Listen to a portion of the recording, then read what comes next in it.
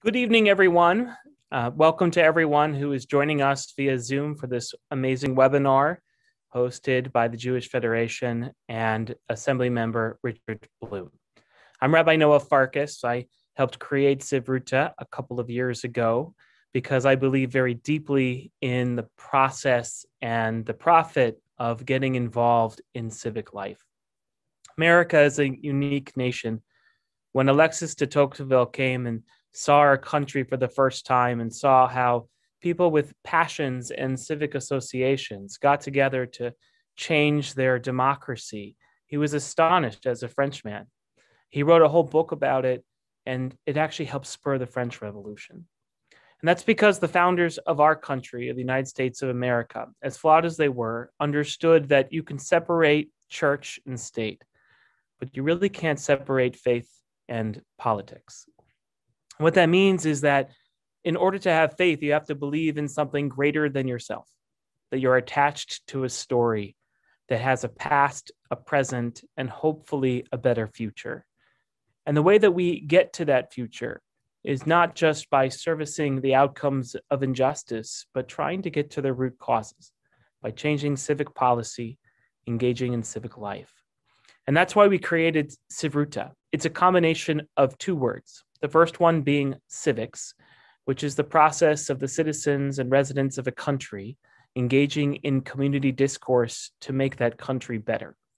And the other is chavruta, which is an ancient Jewish term for friendship. Not friendship just between two buddies watching a game on a Sunday, or friends in terms of just trying to take advantage of each other, but public friendship, friendship involved in the larger story.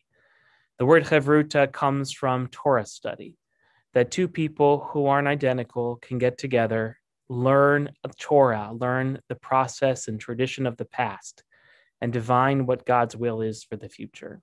It's that kind of friendship that lends itself to civics, and why we blend the two words together to call it Sivruta.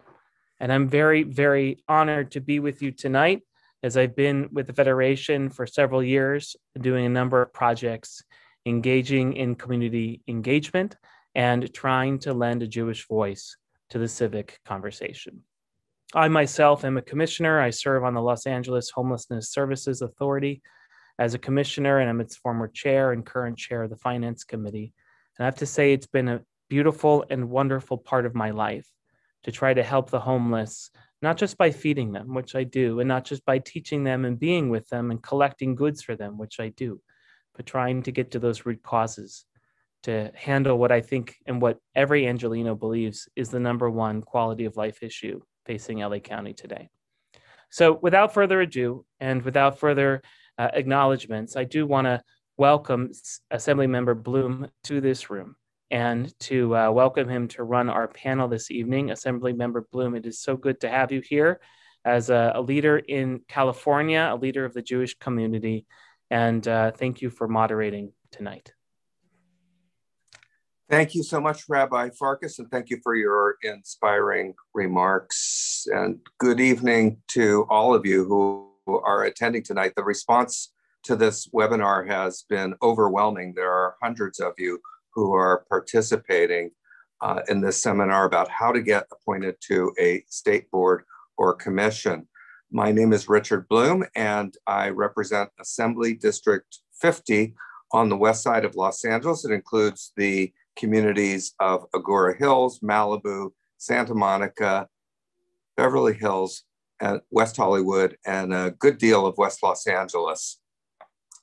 As you all know, this has been an unusual year, what with social distancing and how it forced us to learn new ways of communicating. While I'm excited we are getting closer to reopening, in fact, we passed a milestone today in Los Angeles. Getting closer to reopening means being able to see friends, families, neighbors. And my hope is that we in government continue to take advantage of technology like we are tonight to help people connect with each other and with their government. Well, there's nothing like attending a city council meeting to voice your support for an example, an affordable housing project in your city. Those who are working long hours and multiple jobs should still have the option to participate and have their voices of support heard as well. I want to thank the Jewish Federation of Greater LA for partnering with us on tonight's event. And of course, I want to thank the governor and the speaker's offices for being here tonight to make presentations and answer your questions. We did a similar in-person event in 2017 in conjunction with the City of West Hollywood Women's Leadership Conference. And that event, like tonight's, was extremely successful. We received lots of positive complimentary feedback after the event. And trust me, we don't always receive that in government. So I'm glad that we're here again to be able to host this event tonight. I've also seen over the past 4 years, starting really with the Women's March following the Trump inauguration in 2017, and continuing through the presidential elections and continuing on with rallies and protests for social justice, we've seen a rising number of people who are becoming newly active and civically engaged. And it really is a wonderful thing to see. In this past presidential election, nearly 2/3 of eligible voters cast a ballot for president. I thought it was an excellent time to help people find additional pathways to serve their communities and help realize the power they have to affect change in their communities and state. There's so much talent in our district and around the state of California, and so many diverse backgrounds and lived experiences that can add to our public policy discussions. Many want to participate, but might not know how. And so here we are tonight, learning how to become appointed, what the best pathway is, what the technicalities are for becoming appointed to a state board or commission. Many years ago, way back in the 2000s, I was appointed to the California Coastal Commission. So this is something I know about and that I experienced myself. I was an appointee then of Senate Pro Tem Darrell Steinberg. I found the process intimidating. I didn't understand it, but ultimately I was successful, fortunately, in being appointed and learned so much from my experience in on the California State Coastal Commission. So I can recommend to you that the path you're on tonight, learning about this appointment process, is important, and hopefully will make it a little bit easier for you in your journey. Before I introduce our two special guests this evening, I want to thank the Jewish Federation Council of Greater LA's Sivruta program that you just heard about from Rabbi Farkas, and invite my friend and Chair of Community Engagement at the Jewish Federation, Cece Filer, to say a few words. Thank you so much to my dear friend, long-term friend, Assembly Member Richard Bloom, and his team for putting this program together tonight. The Jewish Federation of Greater Los Angeles is proud to be a partner with our legislators tonight and throughout the year. I have the pleasure of currently chairing the Community Engagement Strategic Initiative at the Jewish Federation of Greater Los Angeles and being a past chair of JPAC, the Jewish Public Affairs Committee of California. In both roles, the Federation advocates in Sacramento on issues of importance to the Jewish community. We identify the greatest challenges in our community and create opportunities to meet those challenges. And often we are creating those opportunities in partnerships with our elected officials. We also believe in the power of civic engagement, and today's program is the perfect to connect our stakeholders and those throughout California with important opportunities for involvement and impact change.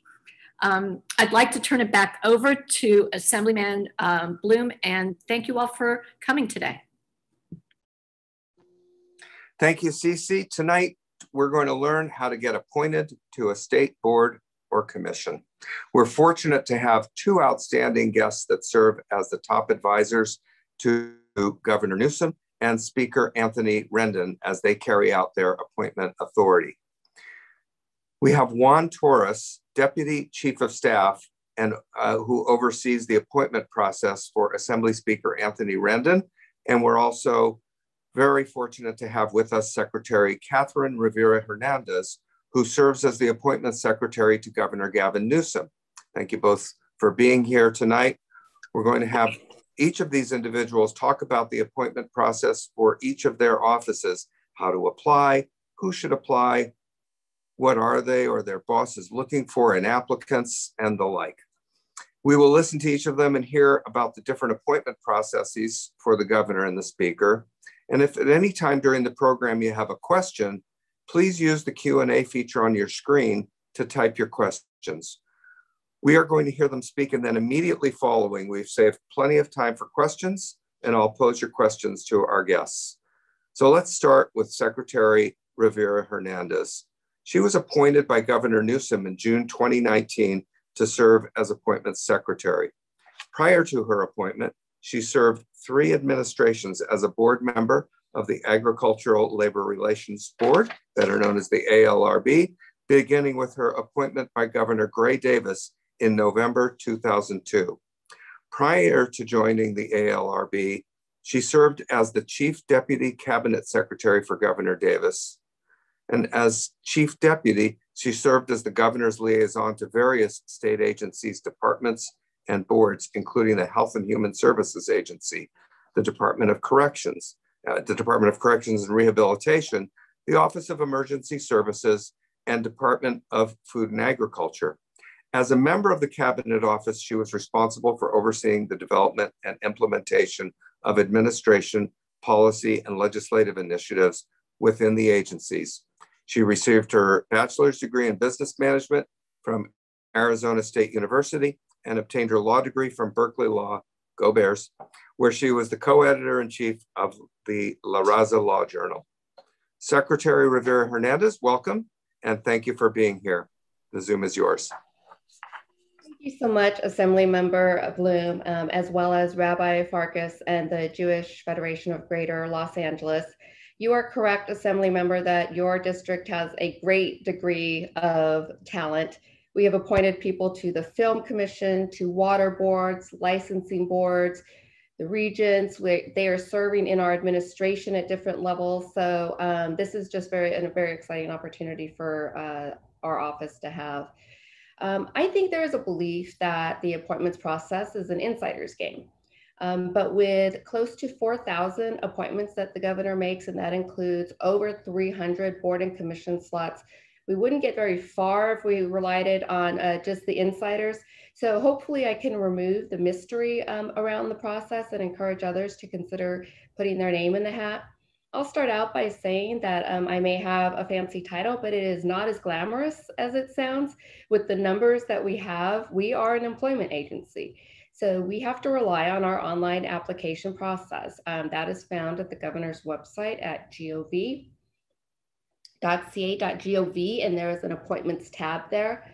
In addition to the application itself, you will find a list of board and commissions vacancies that we update monthly. You will also see a list of current opportunities for paid jobs within the administration where we might have trouble recruiting people for those positions. You will also see a list of deputies and their portfolios. I obviously do not do this alone. We have a group of 12 of us that work on the appointments process. And I decided to add that information to the website because I wanted people to be able to go directly to the source. If you know exactly what you're interested in, you can email the deputy, they will give you a call, and you can actually have that discussion. Trying to make this process as transparent as possible and as easy as possible. That being said, the application itself is fairly detailed. It does ask a lot of sensitive questions. So people will often ask, what is the governor looking for in appointees? And I repeat what he has said many times. He wants his administration to look like the population it serves. But when we talk about diversity, it's no longer just about gender or ethnicity. It really is about diversity of experiences, geography, your upbringing, essentially what has led you to want to serve. as Rabbi Farkas pointed out, it's about the larger story. So my advice to people is to share that story. We know people have had many varied experiences. In fact, we're counting on that. People have often said to me, I did not put in my application. I thought I would not qualify for this reason or that reason. And what I tell people is, along with the successes, we expect for people to have had bumps in the road. And if you have a comeback story, I have never met a governor more here for that. So I always tell people, just don't take yourself out of the game. Put your hat in the ring. Let's have those conversations. That's what we're there for. Like I said, our main goal is to figure out what in those experiences will fit within the administration and would make you an ideal candidate to serve. So when we are reviewing applications, we don't pull every person that has applied for a certain spot. We are often looking at a puzzle, especially with boards and commissions. Usually people are rolling out of terms. So we were looking at, in this puzzle, what skill set has rolled off? What area was being represented? What is the gender makeup of the board? And we're trying to put together that puzzle. So we may pull, somebody from the Central Valley who also is a manager and maybe has one other trait that we might be looking for. And those are the applications we pull. The downside to that is, we do not essentially review every single person that applies. The upside is what often happens is that because we do it that way, we pull people who did not apply for the position that we may be looking for. And we often cold call people to have those discussions and say, hey, would you consider this? We think you would be a good fit. I often will call people and they'll say, I didn't pick up initially because I thought you were a telemarketer. And I said, oh, I absolutely am a telemarketer. Make no mistake about that. And it's okay to say no too. I think people often feel like they don't want to seem ungrateful. We are always trying to find the right fit. And if we pull your name again, we will call you back again and ask and see if that other opportunity is a better fit. We really are just trying to find the right match for both the applicant and the administration.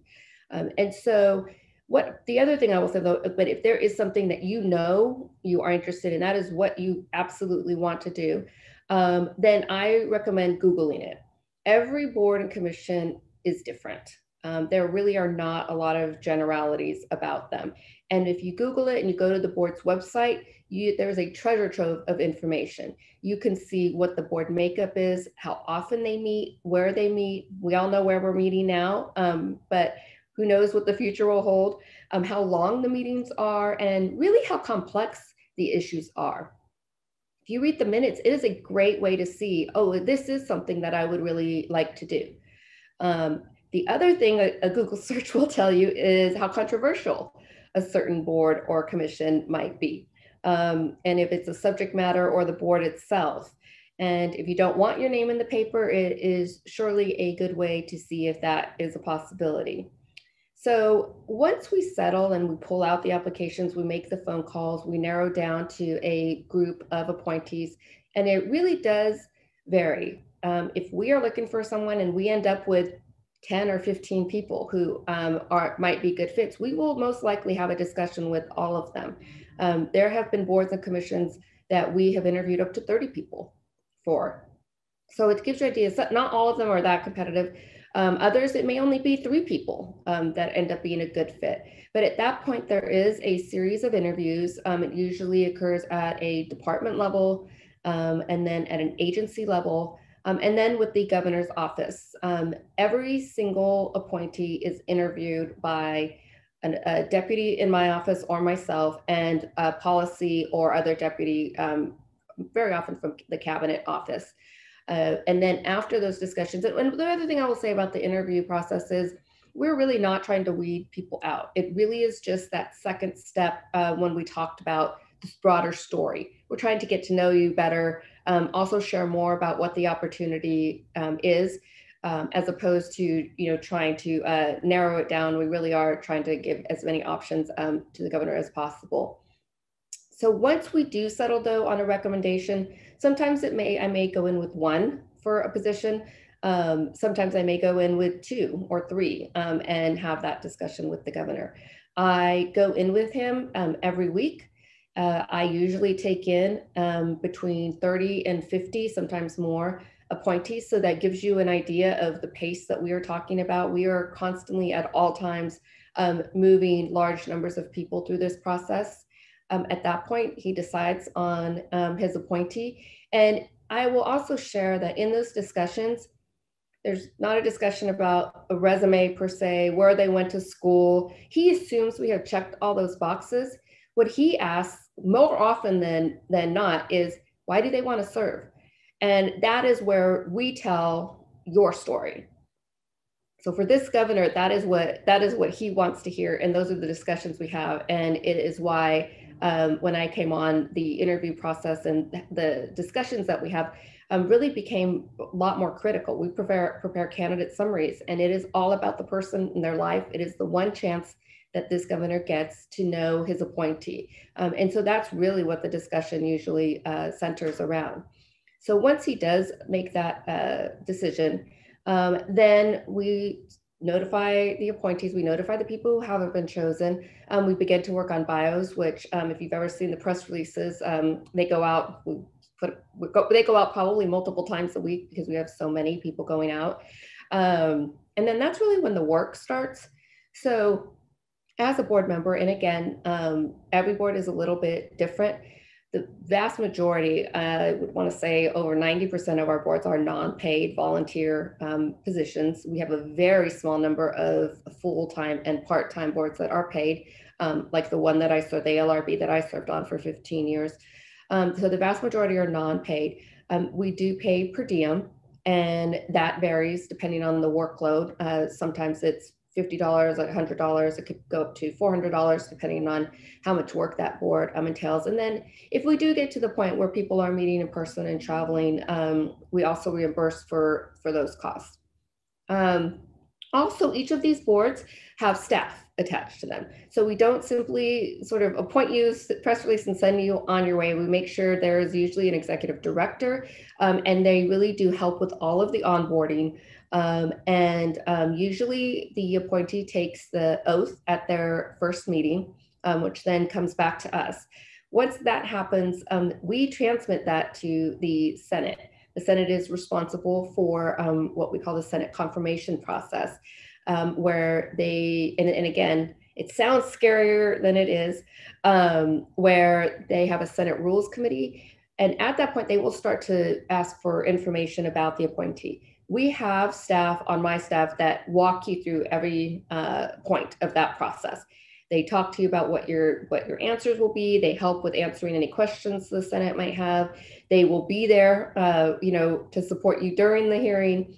But really, the senators are just really trying to get to know the individual and make sure that they are also a good fit. And we work very closely with them. So you will often see that either on the application or on the boards and commissions if it is Senate confirmable, and the vast majority are Senate confirmable. But I just don't want that to scare anybody off.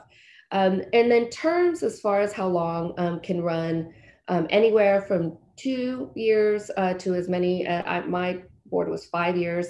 I would say most of them probably are around in the 3 to 4 year range. But again, those are answers that we can give you once we have that discussion, and the person serves for that term. And normally that you can be appointed again, especially on the licensing boards. And so it really does allow the individual to learn the process, because we know people very often are coming on and it's a new experience. And if it's not a new experience, maybe the subject matter might be new. And so it really does give people an opportunity to not only contribute, but to serve in leadership roles, to serve as a vice chair or chair of a board. And we are always available, as are the staff at the agency in department. So with that, I think I will close. I look forward to answering questions that individuals might have, and hopefully you'll consider putting your hat in the ring. Thank you. Thank you so much for your very informative remarks, Secretary. We look forward to seeing you again later on when we're doing Q&A, and that's a good opportunity for me to remind people that you can submit questions through Zoom's Q&A feature.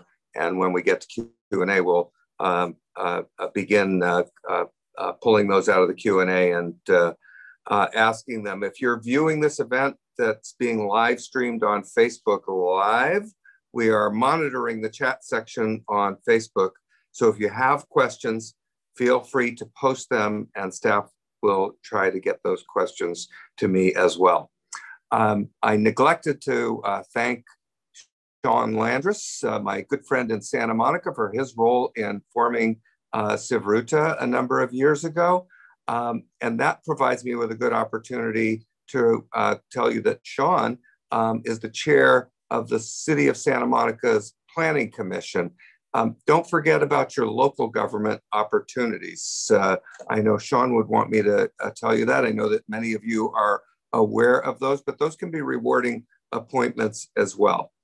It's now my great privilege to introduce Juan Torres, who serves as Deputy Chief of Staff to Assembly Speaker Anthony Rendon.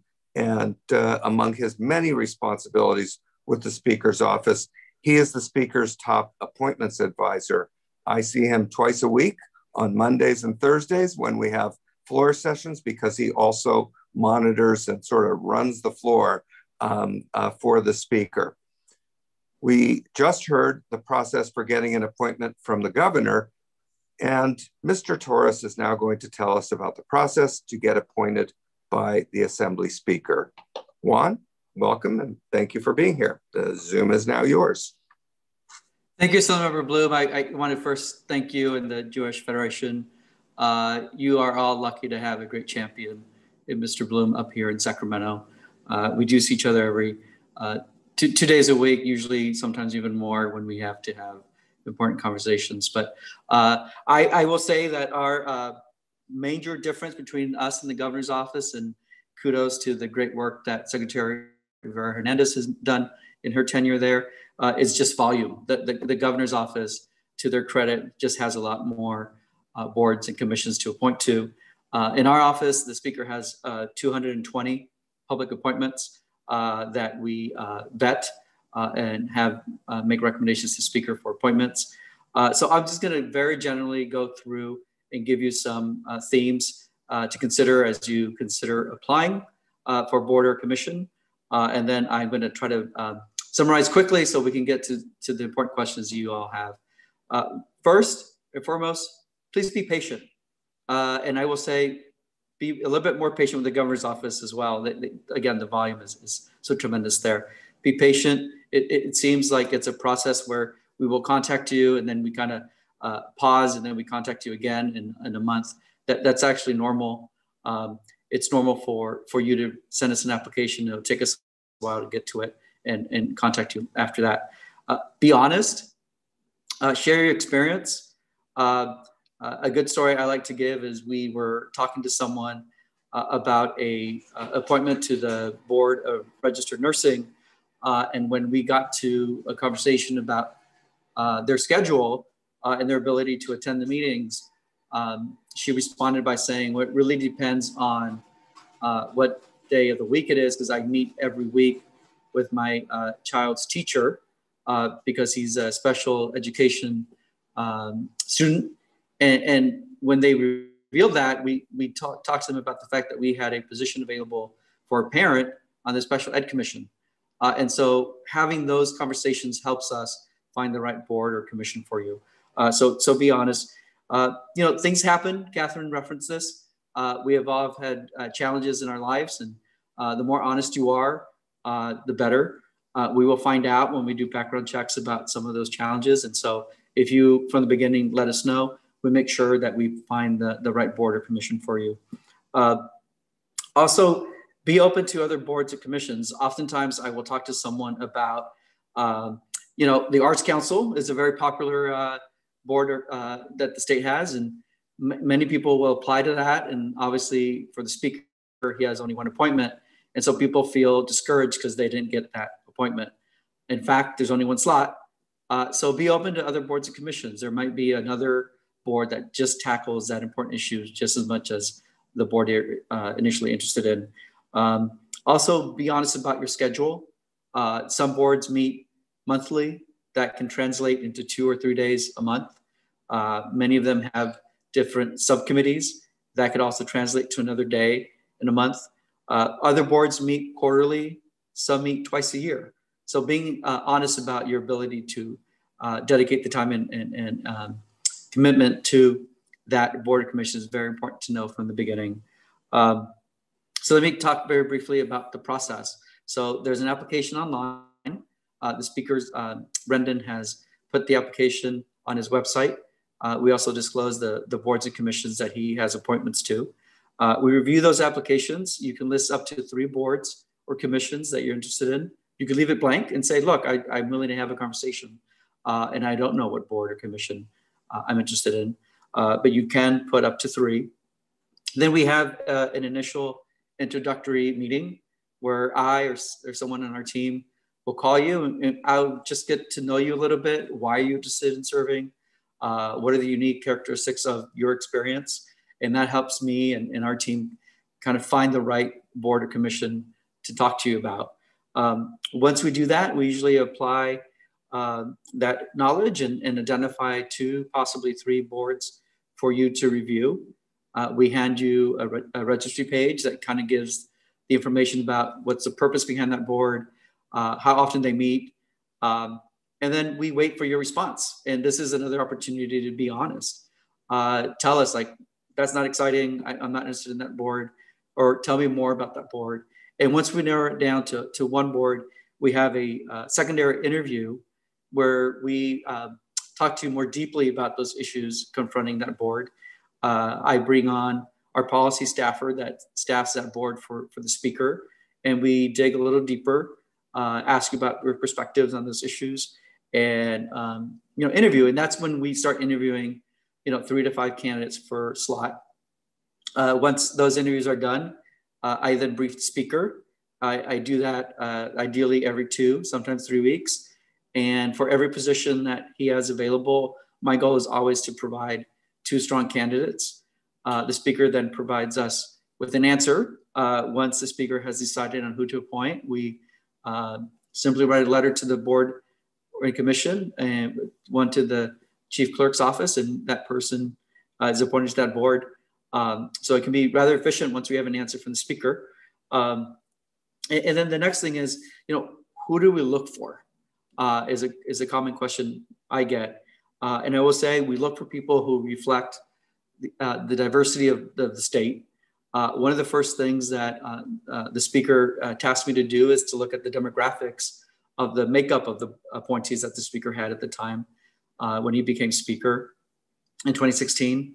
And we looked at everything. We looked at gender, geography, ethnicity, and to give an example of kind of the work that we focused on, when he became speaker, unfortunately, only 36% of the speaker's appointees at that time were women.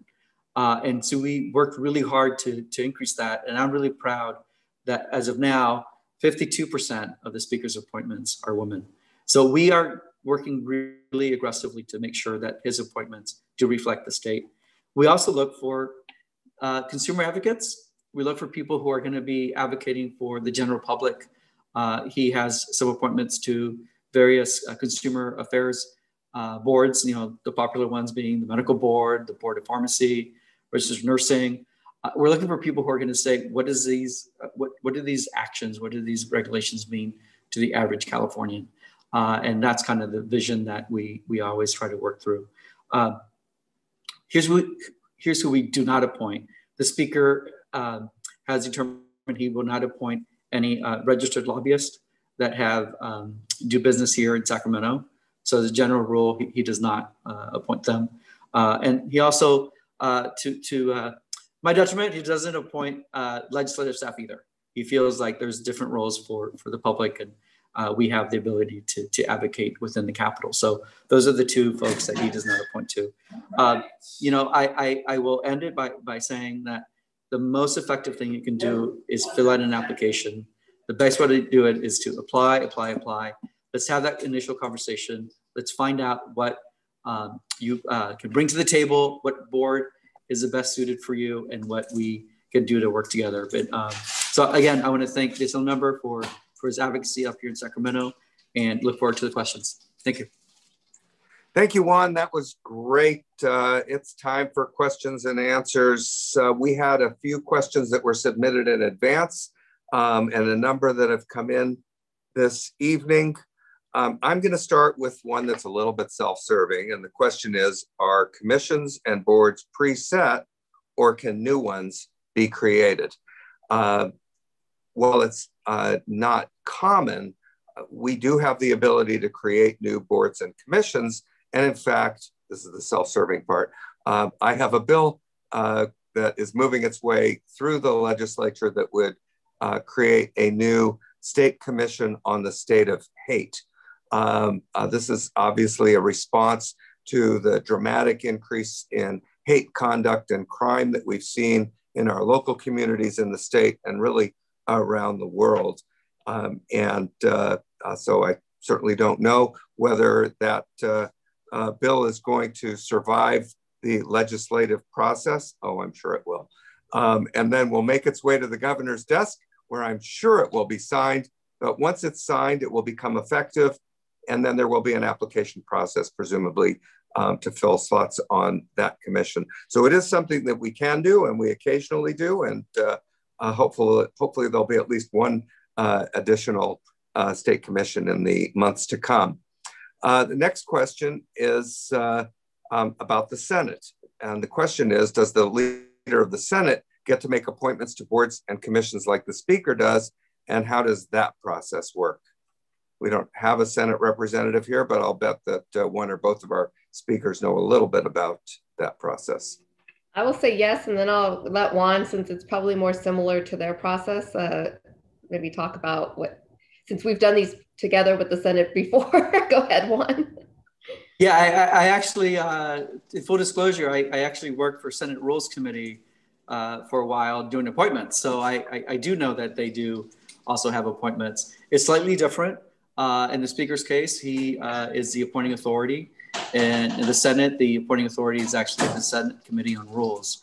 The Pro Tem obviously has a big role in that. So she makes those recommendations to the committee. And I want to say 99% of the time, the committee does take her recommendations. But the Senate's unique power of confirmation is the biggest difference between the Speaker and the Senate. I too did some confirmation hearings under the former governor. So it is a unique process. It is a process that, Catherine has mentioned, the governor's office would walk people through. But the primary difference is the confirmation authority. Mr. Bloom, on your initial question about how these boards get created, some are created by the Constitution, Coastal Commission probably being one of the most known and familiar. Some are created by initiative. And in fact, in the last election, Catherine and I just worked recently on making recommendations to our bosses to appoint people to the Privacy Board that was created by the recent, by the voters. And then of course, by legislation. And so perhaps we'll see a commission on hate crimes that we'll appoint to next year. So those are the three primary ways these boards and commissions are created. Great. We do have a request to repeat the Governor's Appointments Unit website information.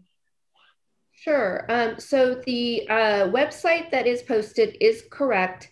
You have to scroll down and it'll say online application, and you click on that, and then you scroll down and it'll say begin application, and then you can actually begin filling it out online. When seeking an appointment to a board or commission, is it better to research their current objectives and to propose how one would get involved, or is it better to have your own ideas and objectives that you feel need attention, that I feel need attention, the speaker asks, or the questioner asks, and would help make things better for constituents? So what is it that you're looking for in terms of feedback from applicants? I think probably a little bit of both. We would want to know what you think about what the certain entity is doing now. And we will often ask in the interview if you were making recommendations for changes or other areas of policy attention, what would those be? So, I think definitely both are helpful. Sorry. Ahead, Juan. Sorry. I was going to say, I agree with Catherine. There might be particular issues that the Speaker's office is paying attention to. For example, the Coastal Commission is definitely a commission that the Speaker tracks. And so he interviews candidates for that. And so we might be asking you specific questions about how do you feel about development along the coast? How do you feel about public access to the coast? And so we're going to definitely want to have people who have a clear objective for that commission. Other times it's, just the experience of advocating for the public. And so it really depends on the board that we have an appointment to. Can government employees serve on boards and commissions? The answer is for us is yes. It's not that common, and definitely not if there's, let's say, some sort of conflict in regards to what the person does in their paid job, and what they would be doing on the board.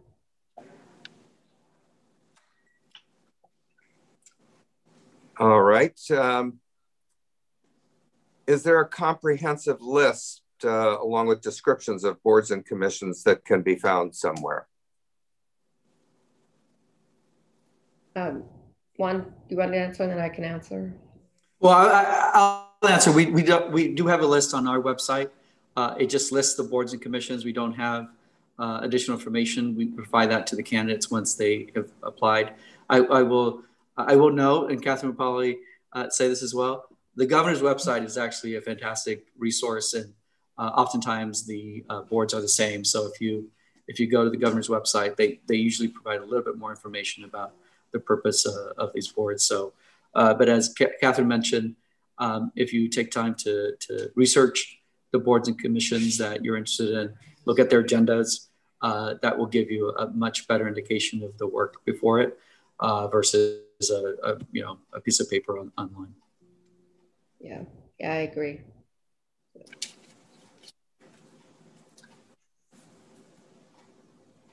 So a question here asks that you please describe the time duration of the process volunteers have to undergo in order to be successful, as well as the respective terms of each. I think the terms vary depending on the board or commission, but generally what time frame do they fall within?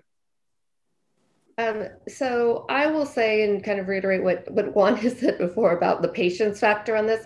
I came to this position in a very unique way because I've been on the other side. I have been appointed 4 times. So I had to go through this process. And what I will say is there was nothing similar. They all varied in different ways because I think what happens, and I did try to take the best of those processes, my experience, and try to bring those, but there's so much you can't account for. And so the short answer is there is no standard for how long an appointment might take. And there are several reasons for that.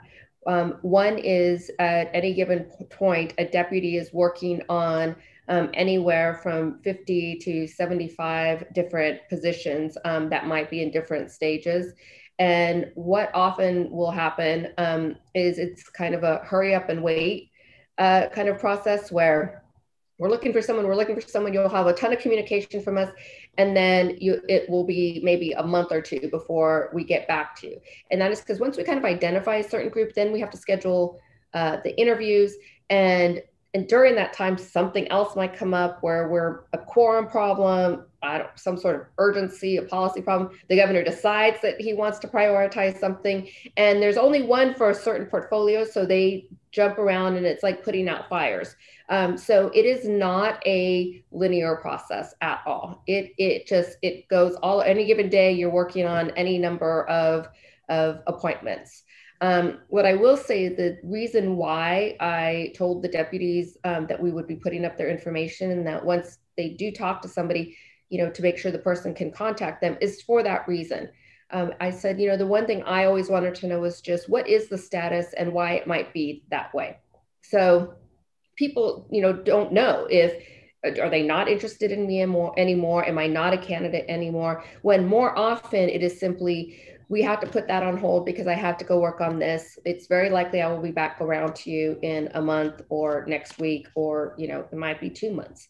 And a lot of that depends on the urgency of the vacancy. So although it's not always satisfactory, we just try to make sure that people at least know where they stand, even if it's not great news or they have to wait longer, because there really is, it's a little hectic in our office. I tell people it is not a well-oiled machine. I mean, it is any given time, it is very hectic on a day-to-day basis. Well, government is a scary place in general. What conflicts of interest do you look at when determining commission appointments? So sometimes the conflicts are listed in the statute. The medical board, for example, lists very clear conflicts. So we, of course, will follow that direction. We also, I mean, the primary ones we look for is financial conflicts of interest.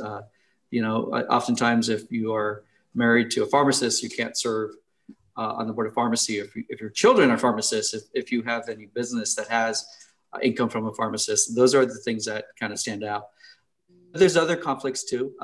For example, if you happen to be a city council member, you're oftentimes in a dual office holder position, and so you cannot serve on some of these boards unless it's explicitly allowed in statute. So those are the conflicts that we as staff have to monitor. And once we get closer to finding a right board or commission with an individual, we'll go through those conflicts. But the big conflicts are those. I will also say there are some political perspectives or perception conflicts that we also talk to candidates about. There are times that we do ask candidates to provide us a letter about making sure that if there's any issues that come up, that they would be happy to recuse themselves from that action. So oftentimes, we do that to protect the public. But those are the conflicts that usually arise out of these boards and commissions. One tip. Exactly. Oh, please go ahead. I was just saying it is exactly very similar in the governor's office as well. And we do have lawyers that if we need, to ask them questions, we work through that. What I will say is I'm going to make a quick pitch for, and you can see these on our website, the public slots. So as Juan was saying, there are on these boards and commissions, very often it will say you have to be a licensee. So that's, for example, we have to put a pharmacist or a doctor in a slot, or it might be, some other sort of designated slot. But pretty much all of them have public slots. And you'll see that. And what that means is you can't have any interest. So you don't have a vested interest. And that is really the accountability slot, for the state, is somebody watching over the board. They also tend to be the person that we probably work very closely with, as well. And as you can imagine, sometimes it could be very hard. Let's say, for example, to get a public member to sit on the podiatry board or the osteopathic board. But what I try to tell people is it's a great spot to get a start in how to serve on a board. It's also great for younger people that are starting out in their careers that want to see what it's like to serve on a board. So I think those, as you'll go through, if you look at our list, you kind of can gloss over and be like, well, I'm not interested in any of these things. But if you think about it as far as what the purpose of those public slots are, I hope you might consider, because they tend to be very tough for us to fill. So for that reason, they tend to be less competitive as well. I wanted to give you all a tip that might prove helpful. If you're able to make contact with somebody who is already on a board or commission, you can talk to them about what it's like and what the workload is like, what the travel requirements might be. When I was appointed to the California Coastal Commission, I was very naive, and I thought that I would easily be able to integrate serving on the commission with all of the other things I did, which at that time was serving on the Santa Monica City Council and being a full-time attorney. What I soon found out, in fact, on the first meeting after I was appointed, I sat down at my desk and there was a stack of paper literally that I could not see over. That was the first meeting's agenda. Meetings of the Coastal Commission last from 1 to 3 days. They're very intensive. They involve travel, which is wonderful, to coastal areas all up and down the state, but the time commitment is considerable. Fortunately, I was able to integrate things into my life, and it all worked out. And it was one of the most rewarding experiences of my life. But had I had the opportunity to talk in more detail to a sitting commissioner or two, I would have had a more clear expectation of what the responsibilities were going to be like. There is a question here that has already been answered, which is, do state boards or commissions pay a salary or honorarium? And that differs with the commission. It's not really an honorarium in most cases. It's a per diem. You will not survive on the per diem. And it doesn't increase very often. Can you tell us what it is now? And is it the same for all boards and commissions? They vary. It's supposed to be commensurate with kind of the work, but as you said, it's more of a really appreciate you taking this day off. Here's $100, as opposed to really compensating people, let's say, for a day of work. But it usually varies. On the Coastal Commission, at the time that I served, it was, if I recall correctly, $200 per day of meeting. And so if a meeting lasted 3 days, it would be a sum of $600. You also were paid per diem for preparation time, if I remember correctly. And so that was a little bit helpful. But those commission meetings took roughly a week out of every month for me to prepare and then attend meetings. So it was very intensive. Next question. If we just want to support the administration using our abilities and know we would be value adds in a multitude of appointments, is a general application the best way to get recognized, or would sending multiple applications for individual roles give us a better chance of an appointment? So you only need to fill out one application, and then on there, we list every available appointment. And as if there is say a new board or commission that is added, we immediately add that as well to the listing. And so, you can pick, you don't have to choose one. You can pick multiple areas. We know people are interested in, you could be interested in labor and be interested in housing and also have a legal background and want to serve maybe on a judicial commission or performance. So, we have no problem with, people sort of expressing kind of the variations of their, of their interest. I think if it gets to the point where we can't tell what the interests are anymore, it just becomes less valuable.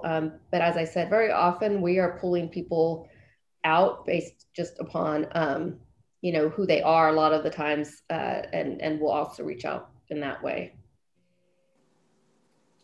Our application allows applicants to list 3 board or commissions, but there's also a area where you can list general issue areas: education, healthcare, environment, financial affairs, that help guide us a little bit more about what board or commissions may be good for you. So the next question is, are there appointment seasons? Meaning, are there better or worse times to apply? And does this vary according to the board? Oh, I wish, because then I could take a vacation when they had an off season. People are terming out every month. So it is a constant rotation that is happening. And as I mentioned, because we have close to 4,000, there are people constantly terming out. And so there is no season. But you can also, again, if there's something specific you're interested in, you can get an idea of when the next people sort of might be up, or when there might be the next opportunity. And if you see something on the website and it's not listed as currently vacant, it will be at some point. So if there is something you're interested in, and even though it doesn't say it's vacant now, I would still reach out and express your interest in that, because as I said, we are always in process of then the next person. So I would definitely not limit yourself in that way either. I think that's a great question. And I will honestly say that getting the speaker's attention on boards and commissions is probably very, very challenging in June when we're negotiating the budget, and at the end of session, which is late August, early September. It also happens that, as Mr. Bloom referenced earlier, I'm also in charge of the floor session stuff, so it also distracts me. So those are probably the two key moments that we have less ability to focus on appointments. But as Catherine said, it's ongoing all year long. So the next question has to do with gubernatorial transitions. So for example, when Governor Brown finished his second term and Governor Newsom took office, does he as a successor appoint all new replacements? How does this all work? There are a few variations. One is if you are a member, let's say, of the administration where you've been appointed to an actual job, you are always at pleasure and can be removed by the current governor or any governor that comes in after. For those that are in terms, and once they have been confirmed by the Senate, they stay in those terms for the duration. So if you're confirmed by Newsom for 2 years and there was another governor that came in, you would stay in that term for the amount of time that, that the length is. Are there any age requirements to apply for any of the appointments? Well, no, I will say for the governor's office, there are not any age requirements. We have appointed people as young as, we tend to not get people that are really young, but we late 20s, early 30s are, it's not unusual to have people in that category. Yeah, we don't have age requirements either, but I agree with Catherine. The experiences are difficult to have someone too young to be appointed, but it's not impossible. Thank you. An attendee asks, if I'm an advocate for individuals with developmental disabilities, as well as being the parent of a young adult, would that mean that I would have a conflict of interest if I applied for the current opening on that board? No, is the answer to that. In fact, if you look at many of those boards, we actually have slots for people who are either advocates or parents. And so they're likely, we're actually looking for people who are in both of those categories in order to serve. Yeah, the speaker appointed a business owner who has a disability in his district to the Disability Access Council. So that, those kind of councils, we do want to make sure that we bring on folks that can speak to that community and, can bring their own experiences to those important conversations. The next question is it possible to serve while I'm in college? I certainly hope so. Yes, it is. We do have, for example, on some of our education boards, there's actual slots for students to serve in that capacity, and they have a process for that. I always hesitate to limit anybody.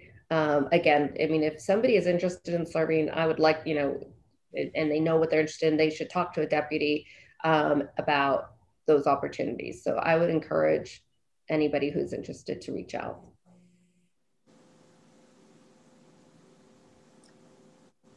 One person would like to know if there's an opening on the transportation board. I don't believe we currently have an opening on the Transportation Commission because we just made a couple of appointments. So as far as I know, we just made 2. So as far as I know at this point, and I don't know when the next ones come up, but I don't believe we have any openings on that. And then a similar question about vacancies regarding schools, teachers, public education. The individual says he doesn't notice any vacancies and would like to know if that's because there's no board roles in that area, or are they filled? If it's anything in the education realm, I would be surprised if we didn't have vacancies, because there are several. I will say, Film Commission, Regents, CSU, Community College, those are all highly competitive boards, so it would be odd to have sort of a vacancy there, because we always work to fill those. Like usually 6 months ahead of time, we're starting that search. But we have other boards. We have the Teacher Credentialing Board, Student Aid Commission. So there are other ones, Board of Education. There are others where if it doesn't show vacancies now, they are likely coming up. But also, I know we are losing people every week, so for various reasons. So if there's a specific area, I would recommend you reach out to my deputy, Jay Jefferson, who does all education. And we may have answered this earlier, but is there a minimum age for any appointments? A minimum? No. No.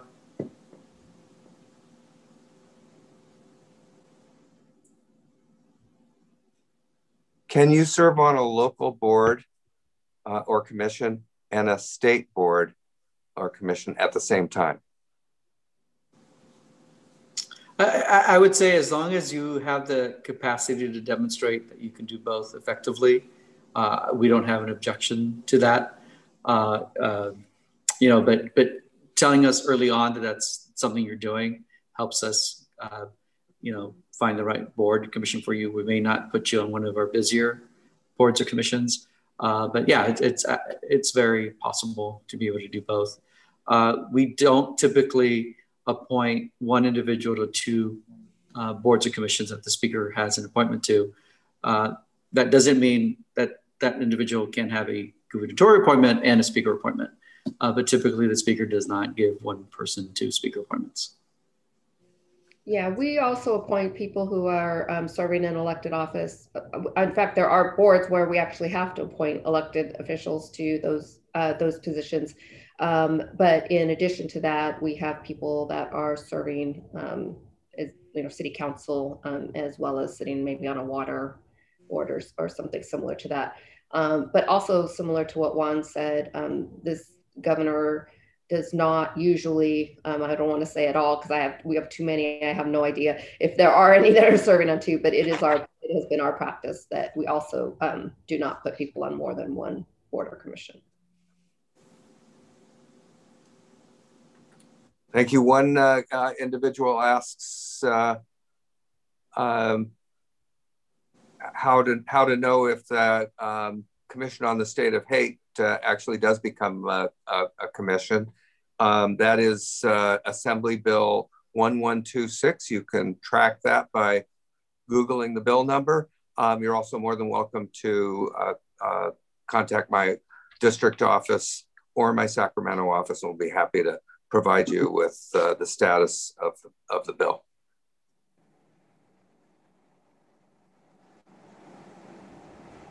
So this individual says, I'm very interested in working towards creating a new board in the state. What is the best way to achieve this goal? And I think we've answered this question in other contexts, but you could seek a constitutional amendment, which is quite a chore.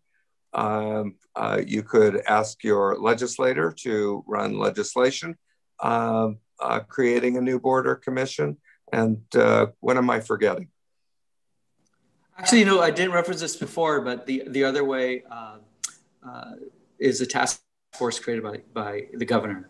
You did, yes. That's another way a board or commission can get created. And so that's the option too. Not to put pressure on Catherine there. Thanks, Juan. Speaking of whom, this one would be for the governor's staff. Does the first partner oversee any boards. I'm interested in gender equity initiatives. We actually work very closely with the First Partners Office, especially on the Commission on Women and Girls. Is probably the one that she is most involved with. She's also a honorary chair, I believe is her title, of the California Volunteers. But as many people know, she is also a very busy businesswoman as well as a mother of four. So, you know, normally we just might inquire with her on areas that she has expressed interest, but not where she is, you know, where she is directly overseeing a board or commission.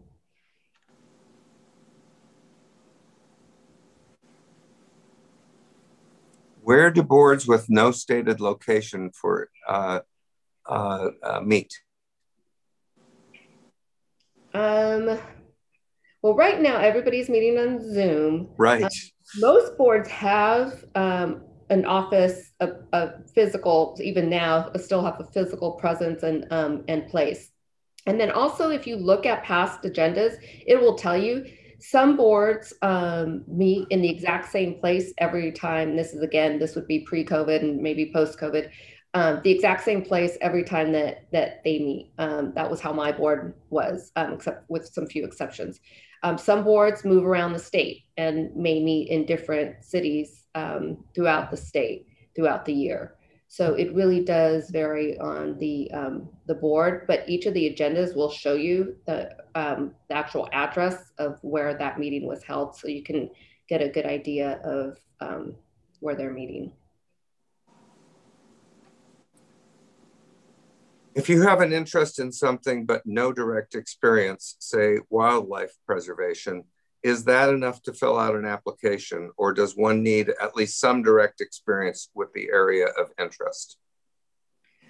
I would say that if it's an area like that, and again, we would look at the makeup of the board, most people would have that varied, but experience on that topic, unless it's a board that has a public slot. And then again, we have people who have zero experience in that area serving in public slots. So we're looking more for, you know, the judgment and the interest. And very often it might be consumer protection or the veterinary board. I mean, you know, if you like pets. So it just sort of varies depending on the board. Yeah, the qualifications can be sometimes pretty broad. So in that example, we may be limited to appoint someone who has his experience in wildlife preservation, and also could say, or as a member of an environmental organization, which can be pretty broad. And so there's other ways we can meet the criteria. But usually the public slot is pretty broad. So we work with the individuals to find that appropriate experience. Is there a disadvantage or an advantage to having previously served on a state board? I mean, I would say it depends on the board. We're not going to put you probably on a high profile or really complex board if you haven't had some experience. It doesn't necessarily always have to be board experience, but probably some greater professional experience that would make you a good fit. But when it comes to the licensing boards, I think those are great opportunities to see how a board operates and what, you know, sort of what it takes to serve on a board. We'd have people who have started out on boards that are not as time consuming, learn that and serve their 2 terms and became incredible board members. And we have elevated them to another board. And so that also is common. So, I mean, it kind of depends, but I always try to encourage people if you're interested in learning what public service is about on a board, we definitely have one for you. These are interesting questions because they all obviously come from people who are already involved and want to be more involved. And that's certainly true for this question, which is, can unpaid elected officials, for example, people who serve on LA's neighborhood council boards, get appointments? Does being civically engaged in this way hurt or harm one's chance of an appointment? I will say it usually helps. Your community involvement helps a lot. The conflicts really are for elected city council members because the statute's very strict about dual office holding. But generally, community organizations are sitting on different boards. Oftentimes, we get folks who are board members of their local hospital or a local nonprofit. Those are always great ways to demonstrate your commitment to an issue. And so I think that only helps an applicant. What Juan said. Here's a question about the Arts Council, which is, can you explain a little bit more about what the Arts Council covers? For example, what arts are included? I'll let Juan take that since he mentioned it. Yeah, thanks, Catherine. I will say this is a good time to say that we're both very much generalists. we don't really dig deep on a lot of these issues, but the Arts Council is, I will say, it's one of our more popular board. That there's a great amount of interest, and so we, the board itself and the leadership of the Arts Council really sets the priorities for the council and works with their staff to determine that. I think generally arts is pretty inclusive of all types of arts. So, but we can try to provide you with more specific answers after that. But the leadership of every board really guides the work of the staff, whether that's the Arts Council or— one of their other primary functions is they distribute grant money to various organizations. And so various arts groups and types of arts get reflected through the decisions of the council. And as Juan mentioned, it's probably, again, right under Film Commission. Arts and humanities are both also very, very competitive areas. I'll take this opportunity to also reference the fact that we do have a cultural and historical endowment board that has historically funded capital outlay projects for arts organizations across the state. To be fair, it's running out of money, so we need to work to give them a little bit more. But it's a partner with the Arts Council. Arts Council does a lot of program funding, and the endowment hopefully does a lot more capital outlay projects. And can I just add, because somebody pointed this out to me at another Zoom that I did, when I say also that things are really competitive, I don't want to say that to discourage people, because somebody has to serve. And if you're the right fit, you're going to be the right appointee. I only say that because people often want to know just, are there 100 people that I'm sort of going to have to vie for a position with, or are there, 10? So I just want to make sure that people don't take that as don't apply. Please do consider it. I only just want to make that clear.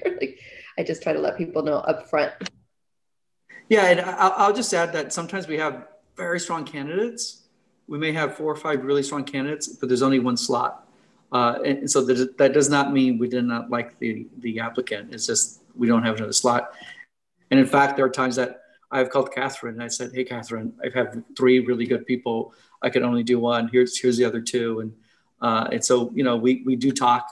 And so, sometimes, we're able to nudge you over to the governor's office, not because we don't think you're good. We think you're great. It's just we don't have another slot. Well, I think we have time for one more question, and I can help provide some of the answer to this one. And the question is, do you expect boards to continue to meet remotely post-pandemic? And I think there's probably going to be a collective shrug of shoulders here. We've certainly learned a lot in the past year plus, where we've implemented remote meetings across the board, including here in the Capitol. And there are a number of pieces of legislation that seek to address what the future should look like. And at this point, I would say it's up in the air exactly when that transition will take place, either back to a state of normalcy or a hybrid approach where some meetings are remote and some meetings are in the traditional model. Do either of our speakers have anything additional to add to that? No, I think your guess is as mine would be. I know there are some requirements just from my time serving on the board around public access and needing to be in the same place and people need to have access. I don't know how much if that will be addressed, but and I think depending on the board and commission, as you mentioned, it may be a hybrid of some sorts, but we definitely don't have any certainty around what the future is going to hold.